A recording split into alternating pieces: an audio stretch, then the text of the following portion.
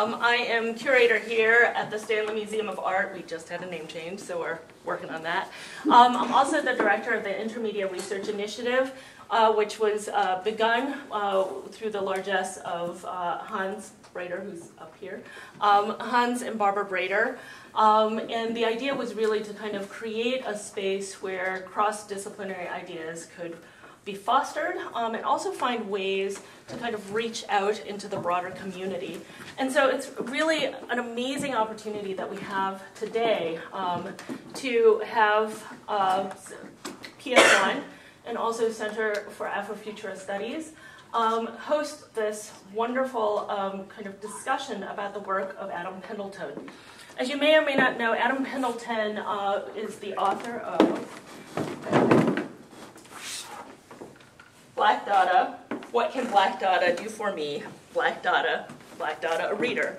And Adam Pendleton is an artist whose work kind of encompasses every possible approach, but he's very conceptual in his orientation.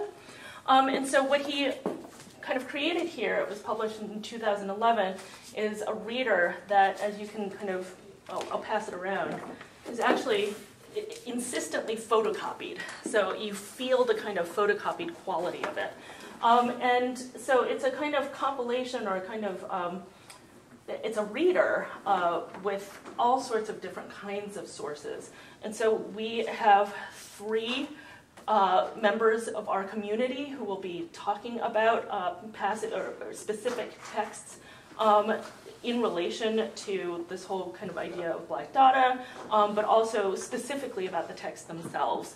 All of this kind of program, the Adam Pendleton's basically our last major Dada-related program that we're doing this year. It relates to the exhibition that's on right now that was co-curated by Jen Buckley, Stephen Voice, and also Tim Shipe.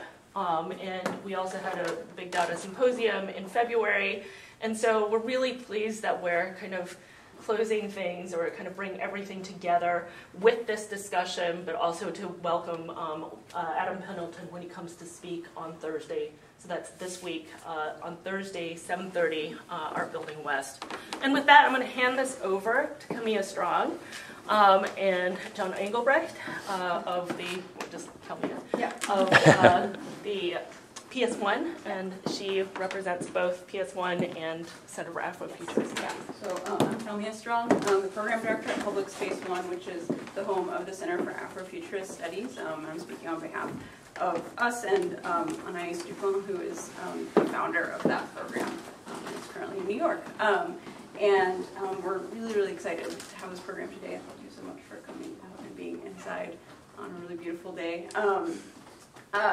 I don't want to say too much, but I do want to mention that we do have the Center for Afrofuturist Studies has hosted 11 artists in residence over the past 2.5 years, and 2018 has started as a year of reflection and figuring out what our future programs are going to be, and so this is the first real program that we've done in 2018, so that's exciting. And then we also have something coming up next week, which is we're going to be unveiling a large-scale banner on the north side of our building, the Wesley Center building, that was created by Kat Reynolds, who is an artist in residence here through the CAS last year. So that's part of Dazzle Crawl, which is a collaboration with Hancher and other people, but that's happening on Friday night, so that's our second CAS program that's happening in a 1-week period, basically.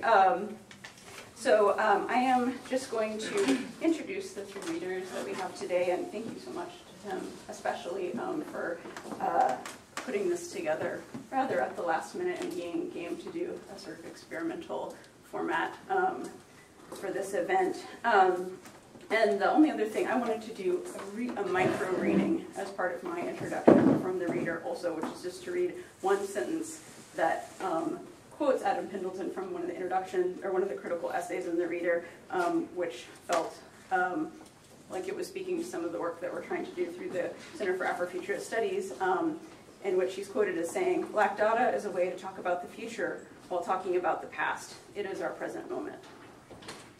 And I will let the readers do the rest of the reading from the book, but I will introduce them all right now, and then just let them go through, and they're each going to read, as Joyce mentioned, a selection from the book, and then reflect on it a little bit, and then we'll open it up. We hope it'll be a conversational second part to the event.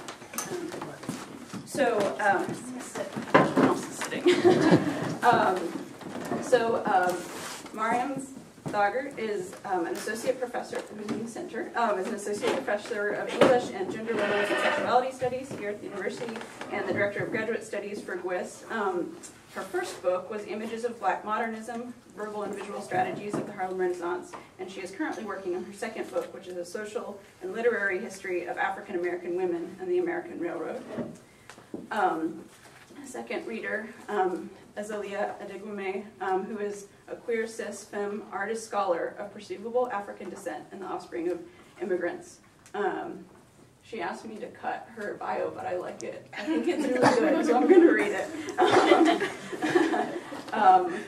So if you say any of the stuff later, you can just save time. Her creative, critical, and social practices are undergirded by interests in aesthetics, the politics of pleasure, the lived experiences and media productions of people embodying multiple marginalized identities, the hyper-invisibility of blackness, and varying types of death.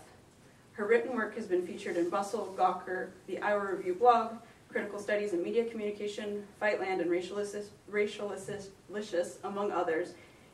She is the author of Bird Bolt Idolatry, a poetry chapbook, and she's currently at work on a book-length essay and an artist book centering Black women's art and activism in the 19th and 20th century United States.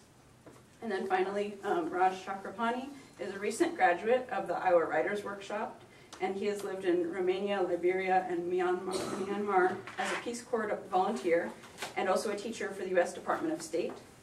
Presently, he teaches creative writing for new media here at the university.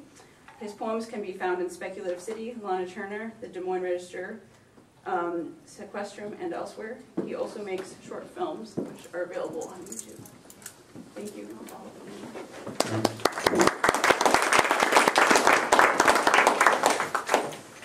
Well, I'm going to start. I'm featured in this text by Joan Pollack. She describes it as 3 essays onto shaky grounds. I'm going to be reading from excerpts of the very first one. In our silence, out of docile bodies and silent minds, out of multiple silences more and more audible, we've constructed theories and accounts of a historical endurance and power we call women's silence.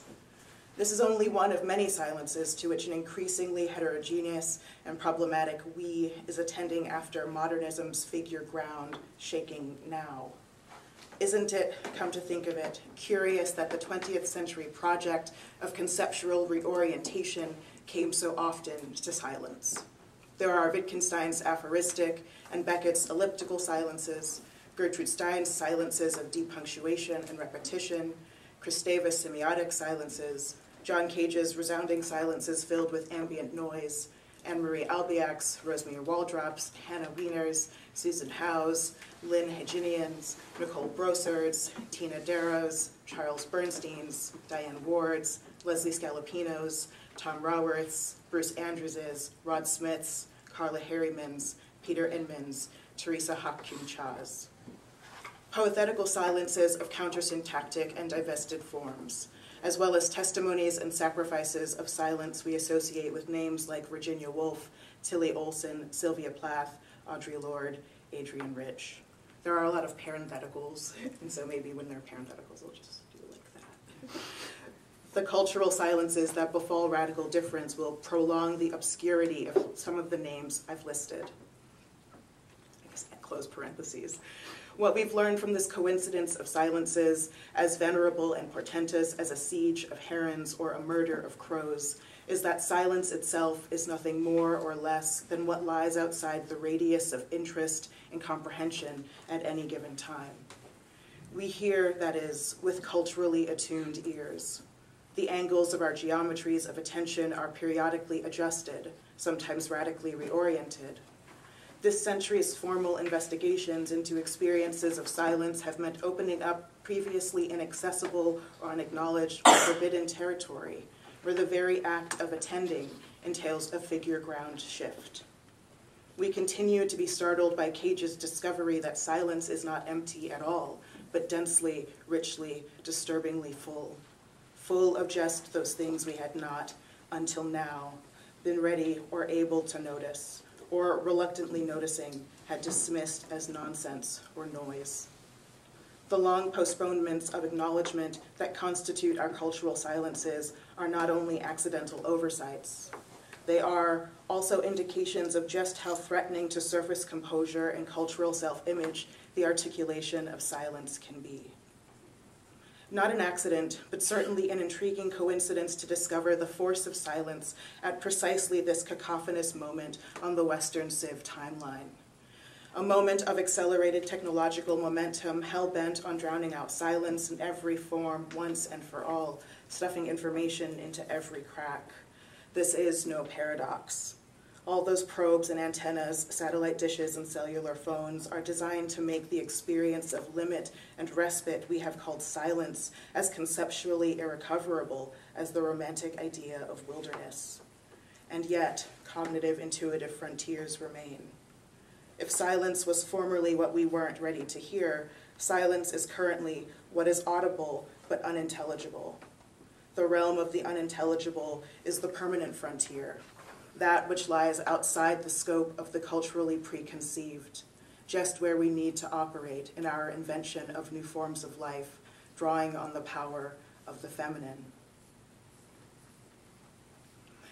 In the unnaturally constructed choreography of cultural survival, the text as rational, imperial, constitutive fabric has been understood as logically prior, defining the terms of the intelligible. For Judith Butler, who implicitly accepts the normative status of the intelligible, and therefore the constraints of this binary textual code, to make gender trouble is to act up as subtext, that is, to perform subversions, parody, pastiche, ironic mirrorings, deconstructive replications. Doing this, she believes, exposes the arbitrariness of the phallogocentric text. But this prescription for a performative feminine subtext doesn't spring the binary trap. On the contrary, it reinforces it by positing its referential stability and by ignoring strong traditions of multivariant feminine texts. To make real gender trouble is to make genre trouble, which I love. Not to parody, but to open up explorations into form of unintelligibility, as transgeneric feminine frontier. Kind of skipping ahead a little bit.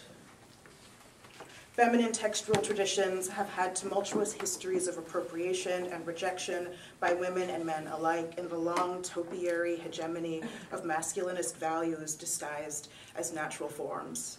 It's been suggested by Luce Irigaray and others that the feminine is perhaps nothing other than a plural, all that conspires against monolithic, monotonal, monolinear universes, complexities and messes that overflow constructions of the have been labeled variously over the centuries, but most strongly identified with the feminine. As alternative principle, it is, importantly, the transgressive term in an ongoing Western cultural dialectic between established order and new possibility. We may smart from raw awareness of the invidiously destructive male-female binary, but its internal collisions and combustions have yielded constructively complex and paradoxical forms.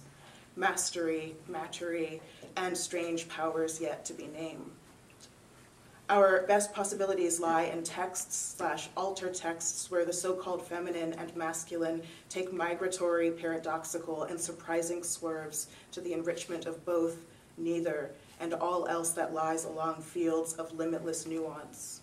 This is not a vision of androgyny, but of range, the collision with limiting principles that shut down possibility, like, quote, I am a man, I must write like a man, end quote, lead to interesting swerves. And then I'll read a bit more before I go on. A realistic optimism, not just for the feminine, but for the complex human, lies in forms that engage the dynamics of multiplicity, three and more. An acknowledgement of difference, yes, but more important, and generating a proliferation of possibility beyond invidious dualisms. The same global and space information technologies that are disembarrassing us of the illusion of other as absence are schooling us in multi-directional coincidence, a pattern, coincidentally, related to Carol Gilligan's web image of characteristic female thinking, as a connective principle at least as forceful as monodirectional hierarchical cause-effect. In a high-tech scientific era recognizing both complexity and the constituting presence of chance in nature, we may be rediscovering that coincidence, everything at any given moment happening at once, presents the most remarkable challenge in our teeming electronically intimate global village. It happens that this has been the condition of women's experience for as long as our histories recount and imply. An interesting coincidence, yes, no, that what Western culture has tended to label feminine, forms characterized by silence, empty and full, multiple associative, non-hierarchical logics, open and materially contingent processes, etc., may well be more relevant to the complex reality we are coming to see as our world than the narrowly hierarchical logics that produced the rationalist dream work of civilization and its misogynist discontents. I wonder if we may find in the collision of radically destabilizing institutions and emerging feminine forms the energy to make something unprecedentedly, poetically generous of our complex future. Let's essay into this seismic zone and explore some odd logics in the literary disposition of women's silence. I wanted to read so much more from this essay because it feels incredibly rich, especially because in this text the author goes on to talk very explicitly about the nature of the visual and the limits of representation as a place to try and find liberation both for people of African descent and for just kind of women more broadly. As somebody who's been working on a book for a really long time that thinks very critically about the visual, both in traditional kind of narrative literature, but also in terms of new media, though of course with an asterisk, like what is the new media, like what is media, etc. I find myself often thinking about visual representation and visual self-representation in particular as something that is kind of very key to people being able to live lives that are a bit more full and have experiences with others and with structures that are a bit more just. Ratelak goes on to say that if we only conceive of liberation in terms of Enlightenment era understandings of the visual, then we're not actually doing the work of liberation necessarily. Kind of a master's tools, not being able to dismantle the master's house kind of way of thinking. And I think that before I kind of continue what I want to say, I want to read like one more tiny thing, if that's all right. Hold on, it's like if I can structure this, however, I still lose. Okay. So there are lots of parentheticals in this, but there's also brackets where there are working notes that are included. Working note. It's been assumed in a culture that ties knowledge and freedom to self-empowerment that the power of women, like that of everyone else, lies conceptually in the right to self-definition, politically in the right to self-determination. Add the two together, divide by I, and you get self-expression. Yes, no? And I love it's always like yes, no, not like yes or no. It's been part of the chronic dis-ease of women in our society that self-definition was for so long understood as a private matter. Thus, women who daily played the role of domestic or office servant or otherwise diminutive person, often with little girl body language and undescended voices, seized on first-person forms, diaries, journals, confessional poetry, autobiographies, and autobiographical novels, all genres where the scope doesn't have to exceed first-hand and or self-knowledge. This is the field for self-definition as self-expression. Suppose we think of self-determination in art as invention, where the power lies in creating not just a self, but language games and forms of life that draw on public knowledge and exploration of otherness, thereby reforming by their very active presence the public sphere in which they operate. This might be seen as the realm of imagination that plays in the arena of the world, as opposed to fantasy that recedes into the envelope of the mind isolate, I solace. This would mean that the power of women lies not in expressing what has heretofore been stoppered within our cramped domain, scene of our silence, but in a radical reorientation that may explode the notion of domain as proprietor's home, body, self, to substitute the energetic principle of poethetical form, socio-aesthetic values to live by rather than under, within, or through.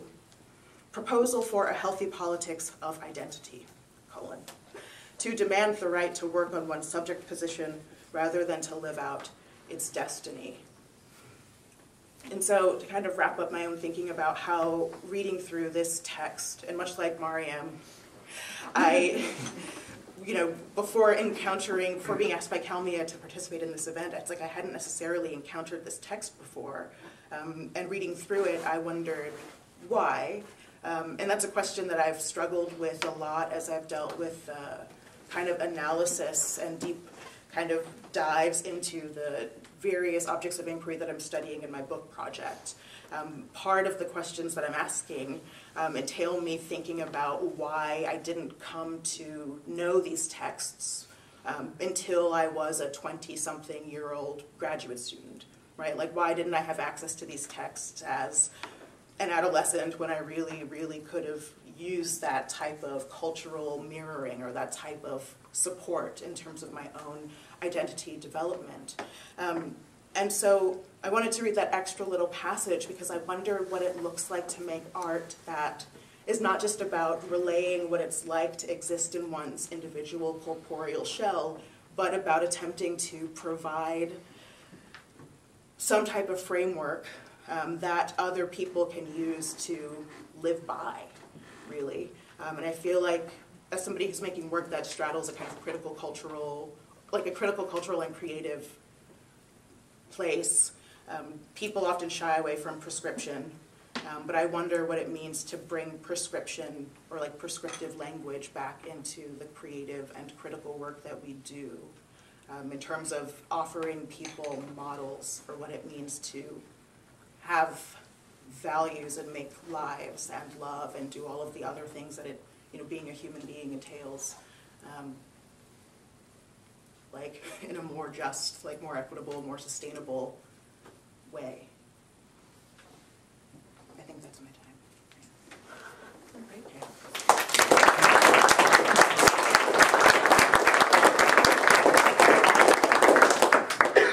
So the text I chose was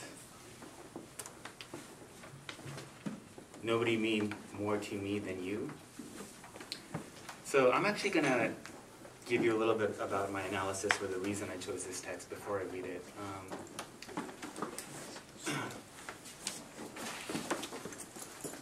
So what I loved about this is it was in some ways both a dynamic between a teacher and a student, or a teacher and her students, but also in the midst of external events happening in the outside world. And it was also about lessons being taught on the fly. So gaining a response from students and then reinterpreting the teaching material based on how they responded.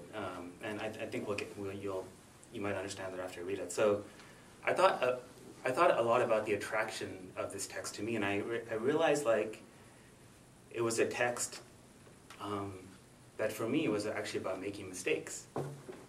And it was, for me, a text about how nobody ever taught me to speak differently.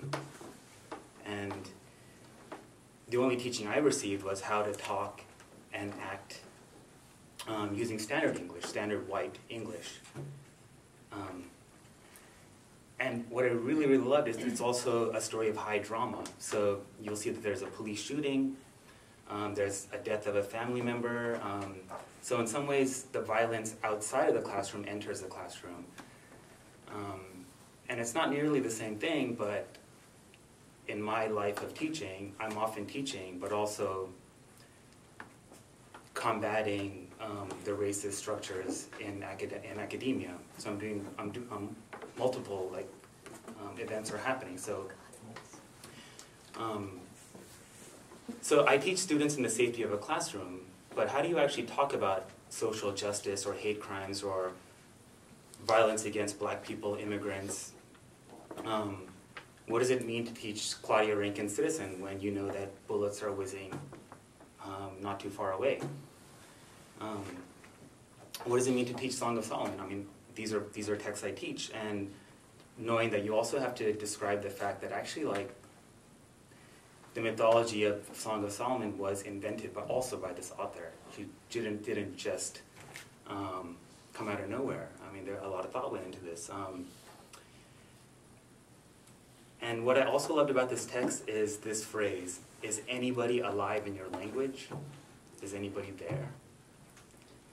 How can you translate the nobody in the English you and I speak, the standard English? And the answer in this text is you can't. So I thought a little bit of this reading is for me to actually be a little bit embarrassed, to confuse myself a little bit, because I will be reading Black English aloud. And not as I mean, feel free to laugh at me or whatever, but I'm actually for a moment considering it, for us to consider it as the standard. Can we actually use our own way of speaking to fight the oppressor? And I'm interested in how we can speak someone or something, even though someone tells us the way we speak is wrong. Even if that voice is inside of us that tells us we're wrong. It reminds me a lot when I was in 7th grade and the teacher asked, "Hey, is anyone Hindu in this room?" And I didn't raise my hand because I didn't want to be wrong. So a part of this, I wanted to actually embrace the fact that we're all sitting around together. And so a part of this would be a little bit of a call and response. You can see how it goes. A little bit is inspired by, I'm sitting with colleagues who have far more credentials than me, and so it's with some humbleness. I'm asking us to maybe think about this together, and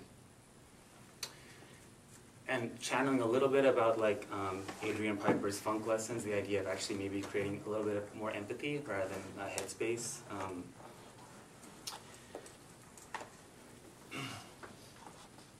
And finally, I'll say, so this whole book, The Black Dada Reader, is amazing because when I read it, I didn't actually know the authors. It's not here. It's not listed. And without knowing this was by this incredible, the world-famous June Jordan, I immediately liked this text. So I thought a lot about that, how do we appropriate something, and why are the authors not listed here? So I'll read you a little bit of what's, I'll try to summarize a bit so to speed it along. The story begins 2 years ago. I was teaching a new course, In Search of the Invisible Black Woman, and my rather large class seemed evenly divided between young black women and men. 5 or 6 white students also sat in attendance. With unexpected speed and enthusiasm, we had moved through historical narratives of the 19th century to literature by and about black women in the 20th century. I had assigned the first 40 pages of Alice Walker's The Color Purple, and I came early, eagerly to that class meeting. So, what do you think? How do you like it? The students studied their hands, the floor. There was no response. The mood was tense, resistance. Why she had them talk so funny? It don't sound right. You mean the language? Another student lifted his head. It don't look right. Neither. I couldn't hardly read it. After this, several students dumped on the book. Again, kind of sometimes my experience in the classroom. So again, I love this part.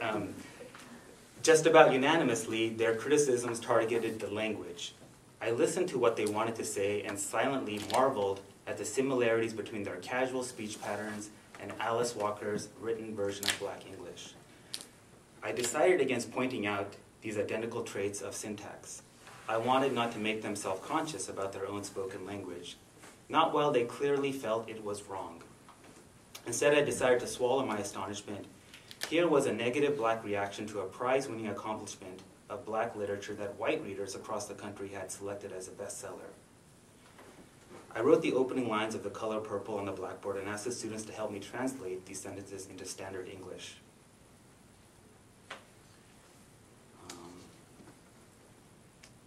Okay, I'll read this example. So, you better not never tell nobody but God. It'll kill your mammy. Dear God, I am 14 years old. I have always been a good girl. Maybe you can give me a sign letting me know what is happening to me. Last spring, after little Lucius come, I heard them fussing. He was pulling on her arm. She say it too soon, Fonzo. I ain't well. Finally, he leave her alone. A week go by. He pulling on her arm again. She say, nah, I ain't gonna. Can't you see I'm already half dead? And all of the children. So this, what happens basically, so they start to have this conversation, and she gives this assignment on the fly of having them, and I find this like really interesting, rewriting standard English into Black English, and the reverse as well.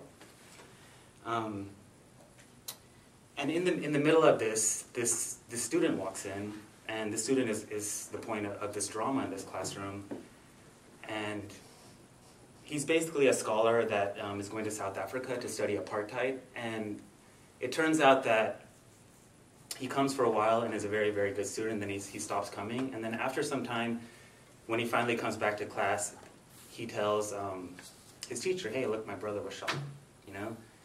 And so that comes a little bit later, but so I'll just read this part, which I think is interesting. September 1984, breezy fall weather and much excitement. My class, the Art of Black English, was full to the limit of the fire laws. And in independent study, Willie Jordan, the student I mentioned, showed up weekly, 15 minutes early for each of our sessions. I was pretty happy to be teaching all together. I remember an early class when a young brother, replete with his ever-present pork pie hat, raised his hand and then told us that most of what he'd heard was all right, except it was too clean. The brothers on the street, he continued, they mix it up more, like fuck and motherfuck, or like shit. He waited. I waited. Then all of us laughed a good while, and we got into a brawl about correct and realistic Black English that led to rule number 1. Also, I love rules. I love like lists like this. So they kind of they trade in this a little bit of generalization, a little bit of stereotypes, but it's kind of interesting.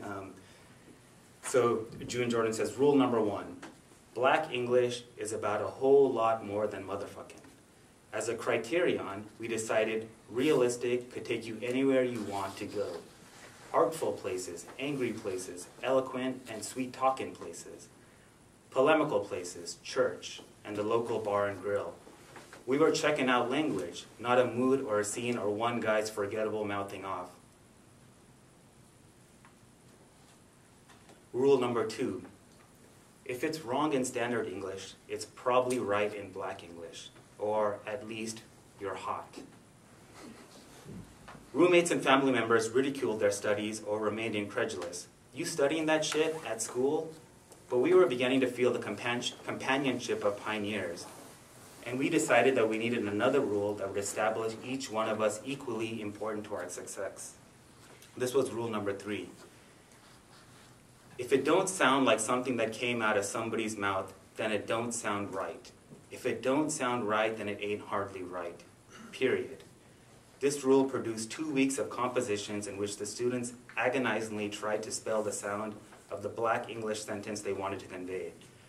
But Black English is preeminently an oral spoken means of communication, and spelling don't talk.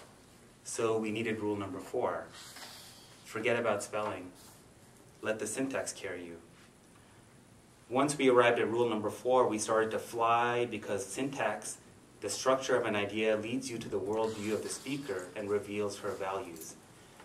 The syntax of a sentence equals the structure of your consciousness. That's my favorite line in this whole thing. If we insisted that the language of Black English adheres to a distinctive Black syntax, then we are postulating a profound difference between white and Black people per se. Is it a difference to be prized or to be obliterated? There are three qualities of Black English: the presence of life, voice, and clarity that testify to a distinctive Black value system that we become excited about and try to maintain. Black English has produced a pre-technocratic, if not anti-technological culture. This was interesting, I mean, after watching Black Panther. More, our culture has been constantly threatened by annihilation, or at least the swallowed blurring of assimilation. Therefore, our language is a system constructed by people constantly needing to insist that we exist, that we are present. Our language evolves from a culture that abhors all abstraction or anything tending to obscure or delete the fact of the human being who is here and now, the truth of the person who is speaking or listening. Consequently, there is no passive voice. For example, you cannot say Black English is being eliminated. You must say instead, white people eliminating Black English. The assumption of the presence of life governs all of Black English. Therefore, overwhelmingly, all action takes place in the language of the present indicative. Okay, so this is the call and response part. Guidelines for Black English. Number 1, minimal number of words for every idea. This is the source of the aphoristic and or poetic force of the language. Eliminate every possible word. Number 2, clarity. If the sentence is not clear, it's not Black English. Number 3, eliminate use of the verb to be whenever possible. This leads to deployment of more descriptive and therefore more precise verbs. Number 4, use be or been only when you want to describe a chronic, ongoing state of things. He be at the office. He been with her since forever. Number 5, zero copula. Always eliminate the verb to be whenever it would combine with another verb in Standard English. Standard English. She is going out with them. What would be the Black English? She going with him. She going out. Yeah. Number 6. Eliminate do as in, what do you think? What do you want? What you think? Yeah, what you think, what you want. Yeah. Rule number 3, 4, 5, and 6 provide for the use of minimal number of verbs per idea and therefore greater accuracy in the choice of verbs. Number 7. In general, if you wish to say something really positive, try to formulate the idea using emphatic negative structure. He's fabulous. He bad. Okay. Number 8. Use double or triple negatives for dramatic emphasis. Tina Turner sings Out of This World. Tina Turner can't even sing. Yeah, that's great. Number 9. Never use the ed suffix to indicate the past tense of a verb. She closed the door. She shut the door. Yeah, she closed the door or she have closed the door. Number 10. Regardless of intentional verb time, only use the third person singular, present indicative for use of the verb to have, as an auxiliary. He had his wallet when he lost it.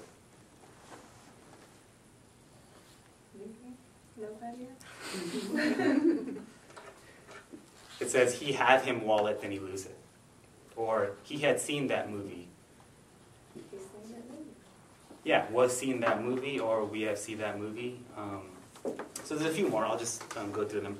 Observe a minimal inflection of verbs, particularly never change the first person singular forms to the third person singular.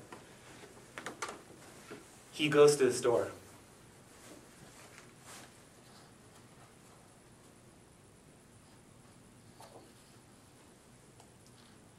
I can wait.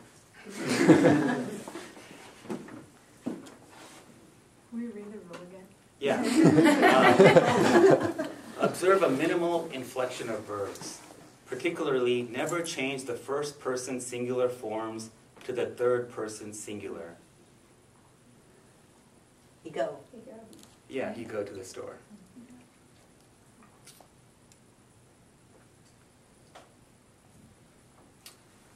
Yeah, so there's like 19 rules here. I mean, but I love this, but I want to finish with the end of the story, which is what moved me. So, and there's too much to read here, but basically, so the student I mentioned talks to her teacher, June, saying, hey, like, you know, this happened, I want to talk to the police, and so she helps him organize a legal counsel to get this case, to bring justice to this case, and she realized, like, as they were petitioning, they had two choices.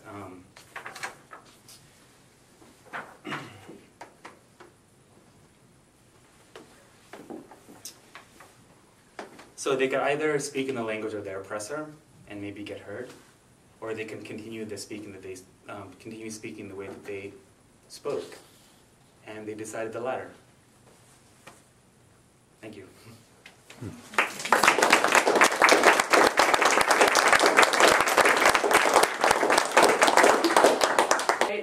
I mean, it's really wonderful to see how many people have come out, and I think we've had three really wonderfully interrelated selections, from my perspective, really unexpectedly interrelated. And I, you know, and each of you have talked a bit about what moved you to kind of pick these works. And, you know, I think in all three, okay, maybe I'm not going to ask a question. Hold back. And then just open this up and invite you all to engage with the passages that were some of the first here. Well, I'll just start. I really like both of your selections, and I saw how my selection and what I wrote about related to what you guys were talking about. First, in terms of Black English, Miriam talks Black English with her sister all the time. And then you read a quote about self-definition and self-determination, and I find that it's important for me to have these two different things to refer to in order to sort of navigate this campus. So I just found a lot of symmetry there. And I think what I found so interesting about the selection that I chose was not only the kind of tensions that I was thinking about or kind of thinking out loud about in terms of the visual, but this different take on self-definition, which I think is, you know, per like Patricia Hill Collins, like a kind of crucial part, maybe even the center of like Black feminist thought and critical or intellectual practice. It's like this move toward helping people to better define themselves and for one to be able to better define oneself. And so my selection really helped me to kind of think a little bit, to kind of push the limits of my thinking about, I guess, what the limits of self-definition are, because it's still something that feels like very much a crucial part of kind of my day-to-day lived experience, but also, you know, what I tend to want to engender in other people through my work.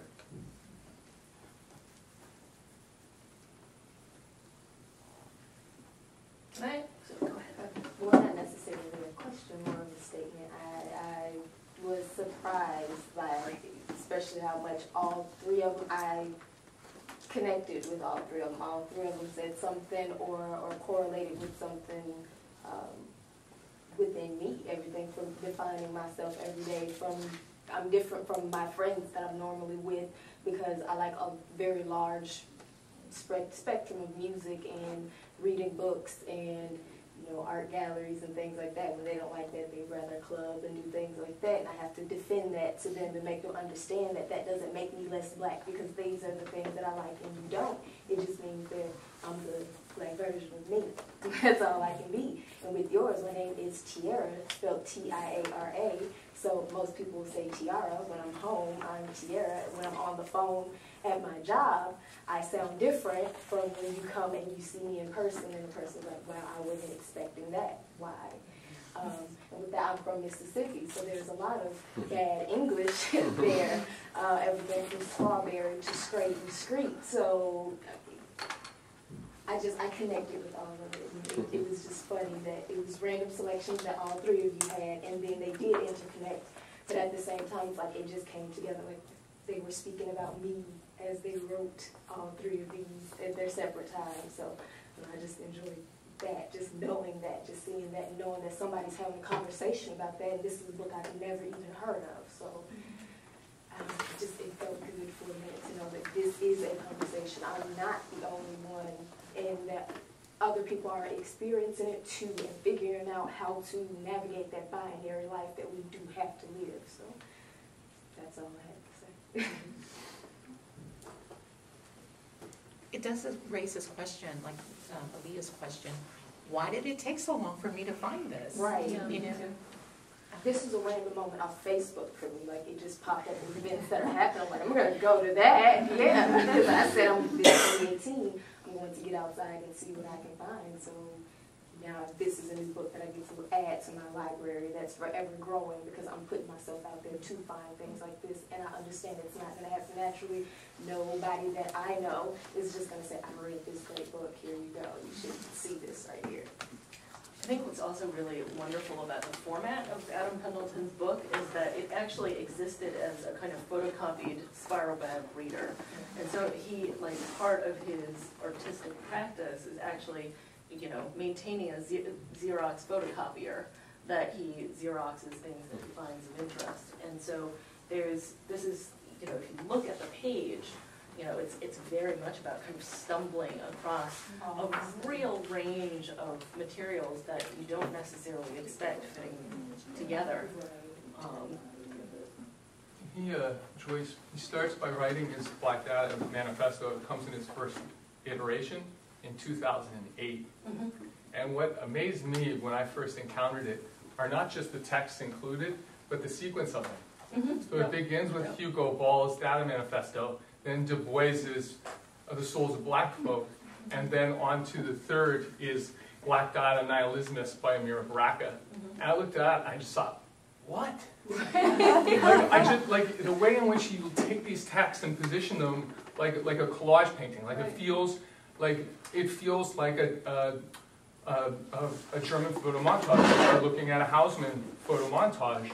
But it's an anthology, and you realize how much the anthology, any anthology, is a collage. Right.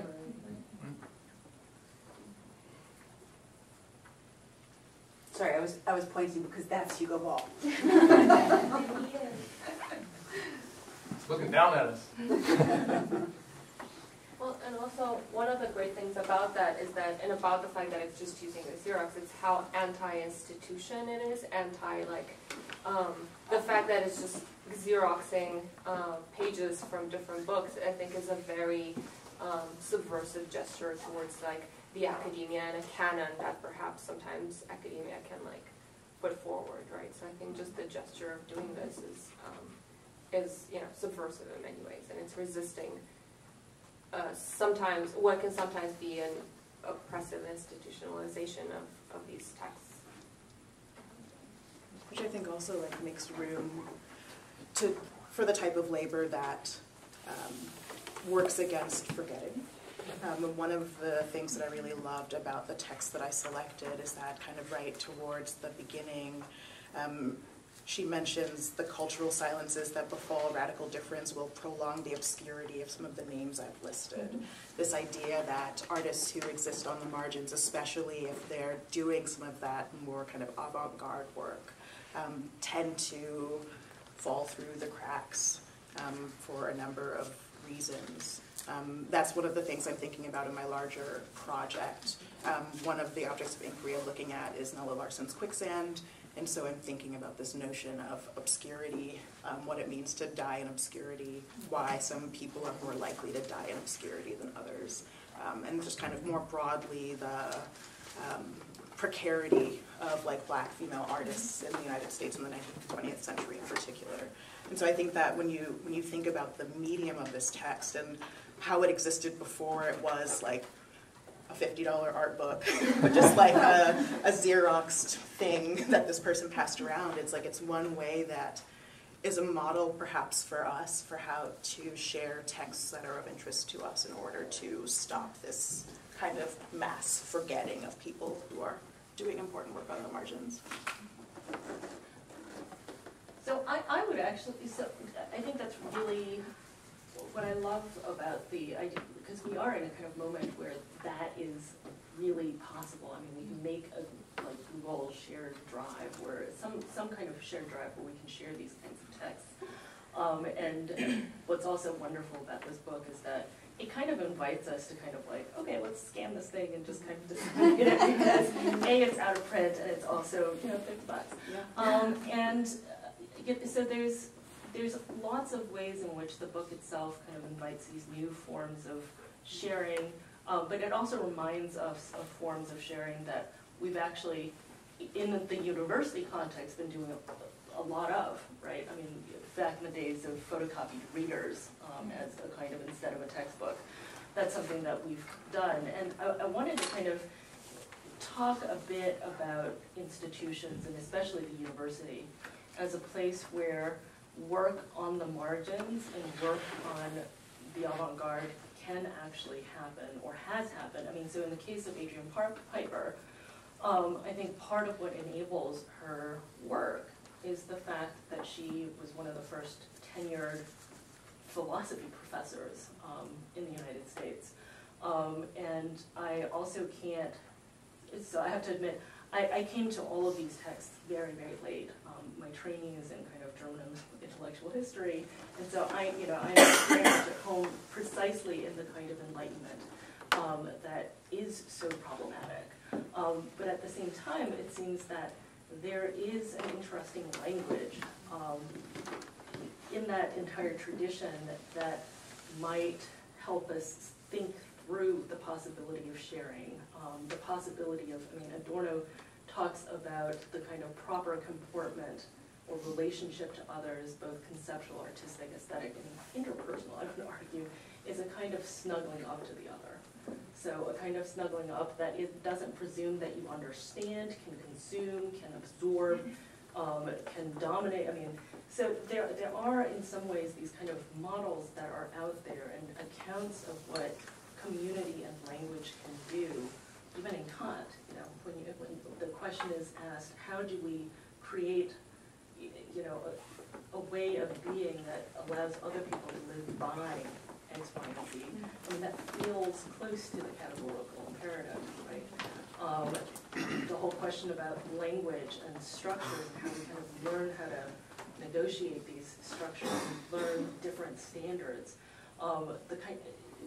Feels to me very much at home in this kind of enterprise of understanding language at the level of syntax, at the level of its accrued history. I mean, this is like the Grimms coming up with the etymological dictionaries. And so there's, I feel like I'm kind of now rambling, but there's such richness in all of the kind of the text that you've selected, but it's also interesting to me that for so many of these artists, or at least I'm thinking of Adam Pendleton himself, Adrienne Piper, or not just artists, but Angela Davis. I mean, there is this kind of like interesting, like hanging out in Germany, they're fighting a voice in Germany. This is published by König, you know, major German publisher. It's interesting that Germany has, and Piper lives in Germany, teaches there.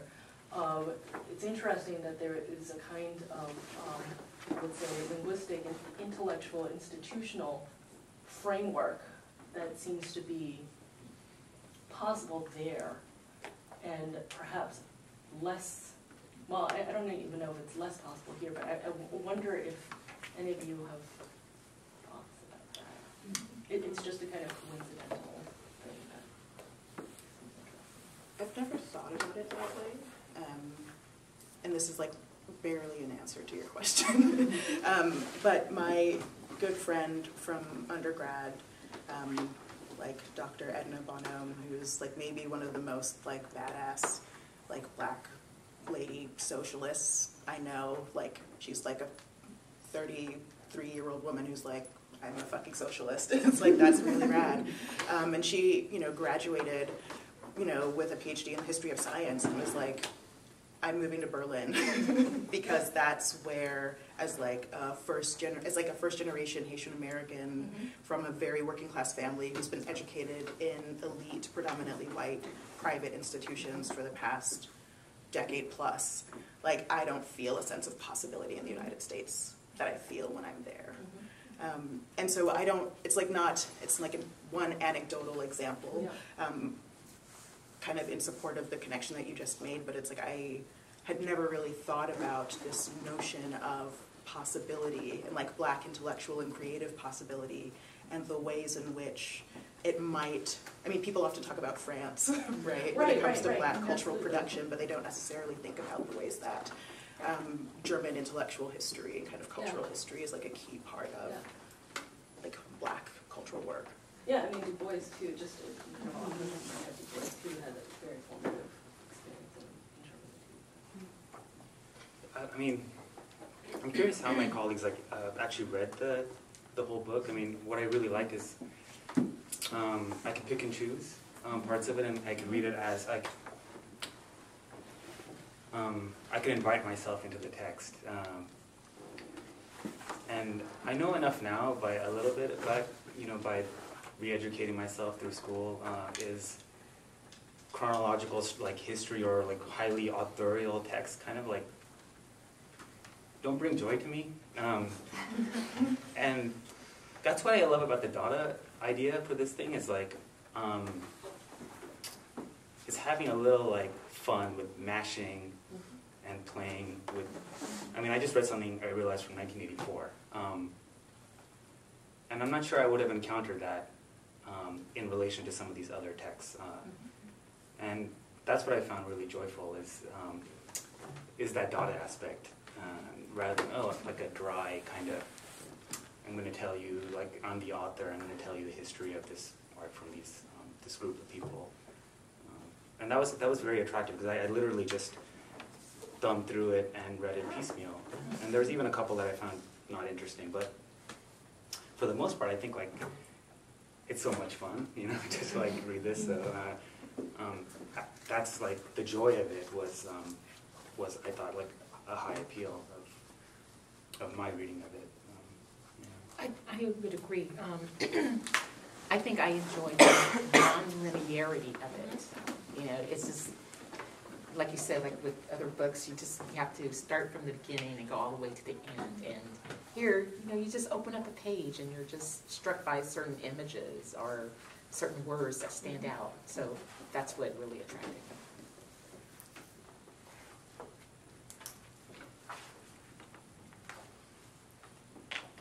And I'm curious to see what Adam Pendleton's experience on this campus will be like. Since it's a very white campus, I'm just wondering, with his perspective, how will he see this place? So I'm curious. We're curious too. We're so glad he's joining us. Yeah. Yeah, I mean, the title of Black Dada is really interesting. I mean, in terms of the Dada movement. I don't know. I mean, I would be curious too. So I feel like I shouldn't be talking. But one of the things that I find interesting about his approach to Black Dada, or to Dada, is that Dada has a reputation of being predominantly white, predominantly male. I mean, there were very, very important female Dadaists, but it does kind of have a reputation of being white male super macho, and it's also by this point as cutting edge, as marginal, as kind of transgressive as it has been. It is now firmly entrenched in the canon, right? And so one of the things that I found interesting about working on the exhibition, but also thinking through something like Black Dada, are the ways in which institutions can also be co-opted, and institutions and moments in the history of art that may or may not have worked out can be retold and restructured and refabricated into something that can sustain and do other work.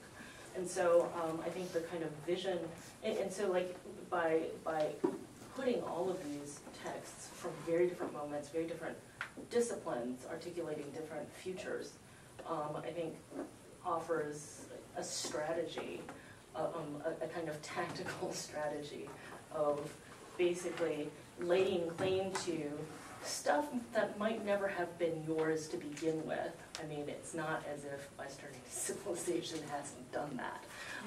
And so, you know, there's a way in which there's a kind of like tactical occupation, redescription, and redeployment of a whole kind of arsenal of concepts, approaches, tactics that I found really appealing about, you know, this work and Adam's work in relation to the show that we're trying to do. And so again, you know, we have this kind of vision, it's kind of Dada we almost always immediately identify with anti-establishment,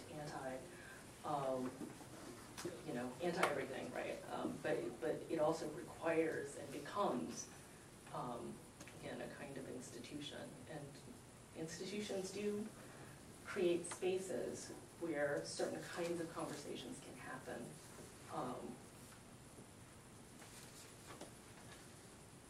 I hope you don't mind if I can just follow up. So in preparation for Adam's visit later this week, I've been out on YouTube, like you do. And I saw this extraordinary, some documentation, video documentation of an amazing performance he did in 2007, just before he made the shift into this sort of multimedia Black Dada project. And it's a performance piece called The Revival, and he performed it as part of Performa 2007, so that there's a few search terms, you'll find it if you just do Performa 07 Revival. And describing it, he said he wanted the structure of a black church service, and he performed in a white suit with black robe gospel choir.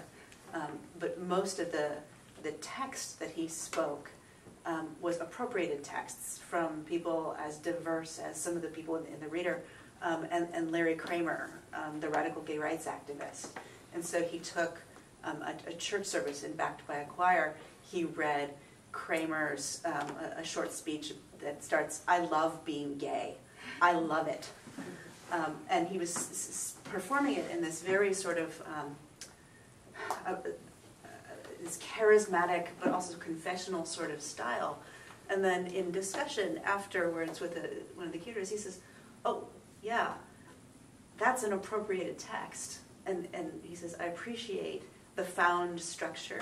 I appreciate the found language, but I'm going to re-signify it. And by placing it in this, the structure of a church service with a gospel choir, I make it signify very, very differently." And so the audience, of course, had no idea that he was speaking mostly appropriated texts, and never indicating when he was switching from one to the next. But it was precisely by working within that institutional structure, with its ritual, that he was able to take all of these other texts and embody them and make them signify in a way that was, to his mind, radical. And for him, that was a sign of what Black Dada would become, as you know, in terms of its appropriation, in terms of the way it takes structures like, say, a book, a $50 fancy art book, and turning it into a collage in which each piece re-signifies off the other. I'm really curious to learn more about the book itself, its production, and what was happening in Adam Pendleton's life in 2008 that led him to assemble the photocopies, I take it. So I'll look that up on that later.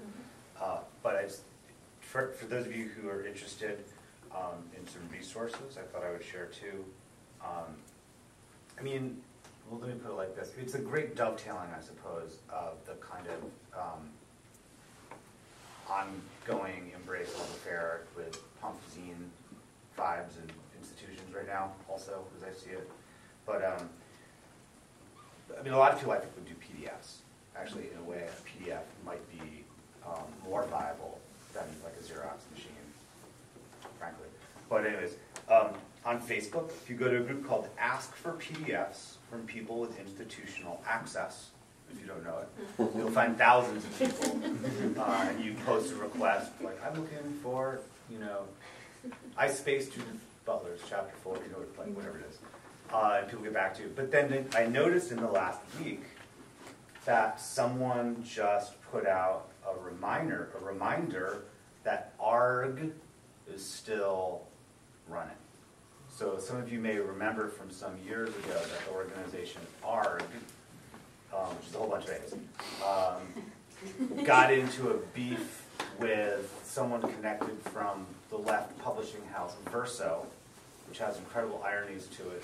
Verso was pissed that ARG was posting leftist PDFs that people could download for free. It was like infighting. Anyway, so ARG was down for a while, now it's back. But if you go to the Facebook group, again, ask for PDFs from people with institutional access.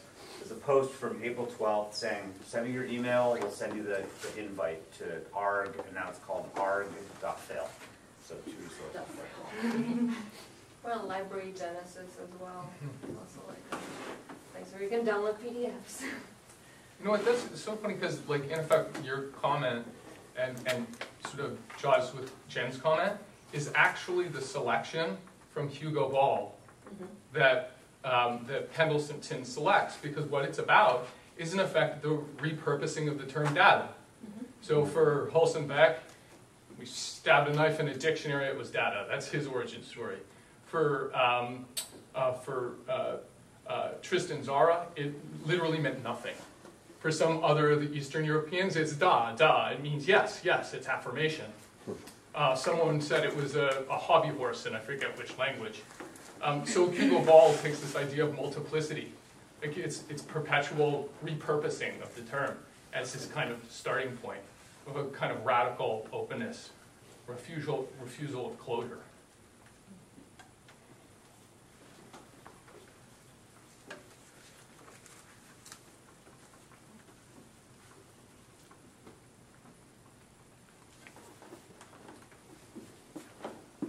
That would be a strange place to end. So, what you were saying initially reminded me of it's a free PDF online, and one of those sentences that gets quoted from it a lot is, the only legitimate relationship to the university is a criminal one, and it's Fred Moten's Final Harms, the Undercurrent. And I think it's interesting, we're obviously in one kind of institution, but being hosted by another more recently founded one.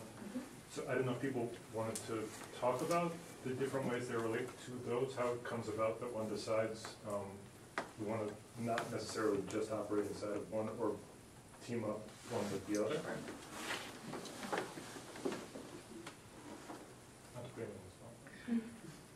I mean, I can speak from my own perspective, and you know, I think there's a real, one of the questions that I've asked a lot is, what can, and this is going to be the topic of Jen and my co-directing of Obermann seminar, or a symposium on what can the museum become, and that's going to happen in 2019, 2020. And traditionally, I mean, the things that you see on the wall for the most part in this exhibition, and the exhibition does not include the African collection, most of this stuff traditionally would not belong, you know, in a museum setting until very recently. And, you know, in doing this show, one of the things that we've been asking about a lot is, how can we basically make use of the institutional resources, and on some level, as much as there are a lot of problems with the institution, but how can we turn this space into one that can engender different kinds of conversations, bring in a broader kind of, bring the community into our, you know, still kind of transitional temporary space. So the partnership between, this is one of many things that I think the Stanley has done with PS1, and also, I mean, this is the beginning. The Center for Afrofuturist Studies is a very young institution. It seemed important, or was important, it is important to me, to find lots of different ways to kind of initiate a broad range of conversations. So that includes this community, but that also includes, you know, elementary school children, it includes rural Iowa, But in this particular context with Adam Pendleton, what we really sought to do was to create precedent, you know, that these kinds of conversations can happen, you know, in the space of the museum, right?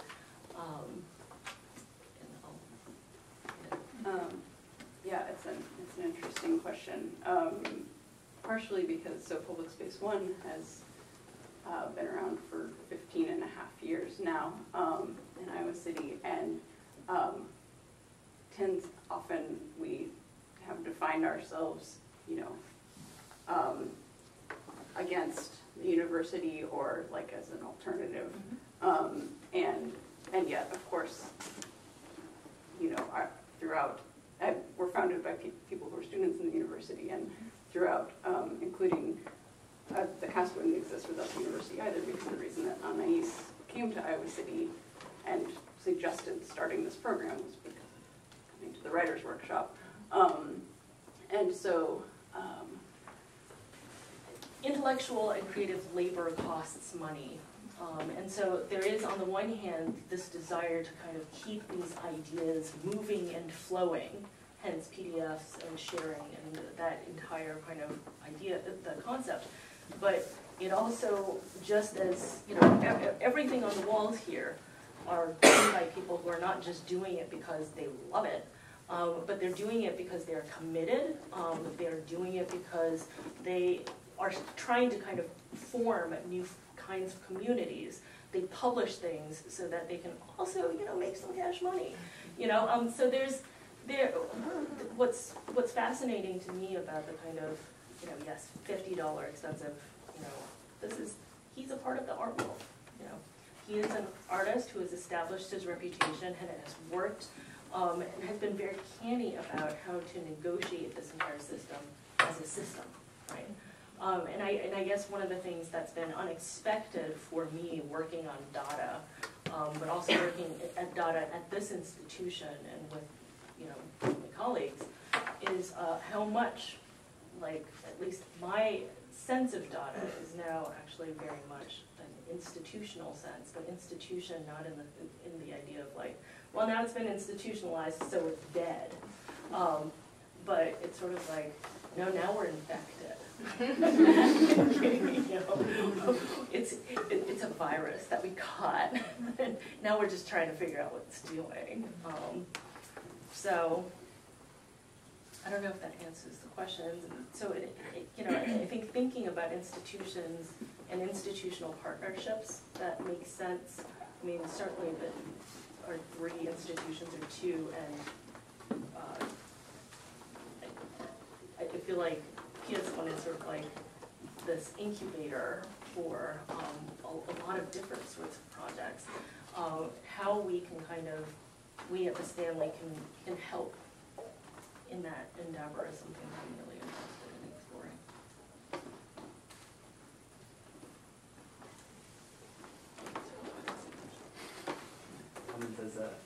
It is a virus I found interesting because earlier you said that it became part of the canon, but I was thinking, has it become part of Western canon, or has Western canon now become part of Dada?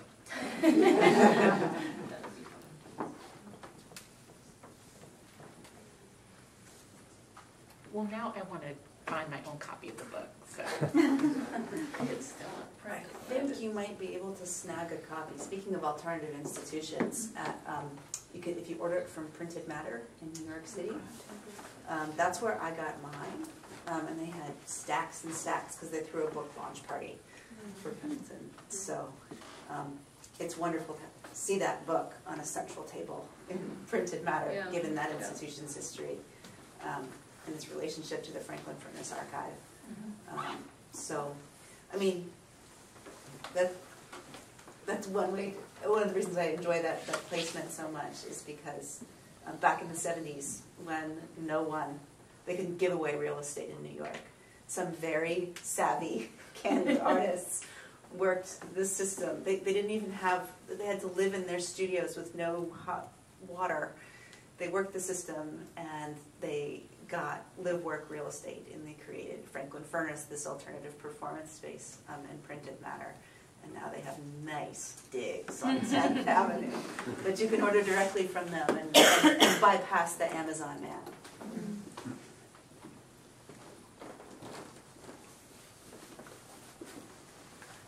Or, you know, we could work our institutional privilege and get the library to buy multiple copies. I had to ILL it for this week because Raj and Uncle had to check out our one copy. That's photocopied. I did take photos of all of the prefatory matter so that I could read it when I let you the book. So if anyone wants that.